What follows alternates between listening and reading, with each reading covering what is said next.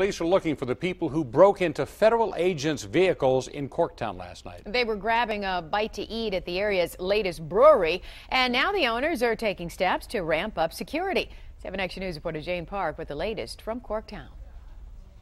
The owner of Batch Brewing Company here on Porter Street tells us the suspects were brazen in their break-ins. They came in through the main parking lot, driving around to the back to break into those vehicles.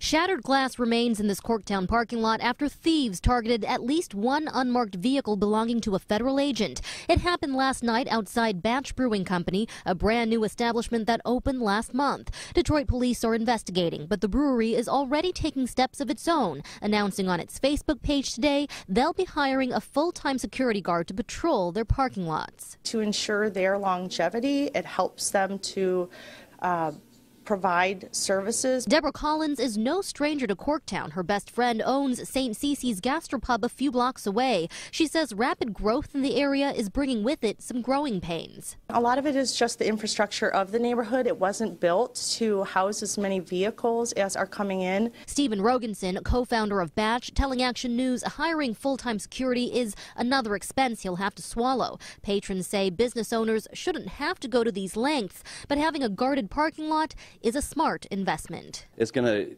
affect business, obviously. No one's going to want to come here, so you got to spend the extra money to ensure that people are safe. Owner Stephen Rogenson tells me they will be installing some better security cameras outside the building. He's also going to be attending a community safety meeting here at the IBEW Hall behind me on Porter Street. They will be meeting with authorities to discuss how to prevent break-ins in the future.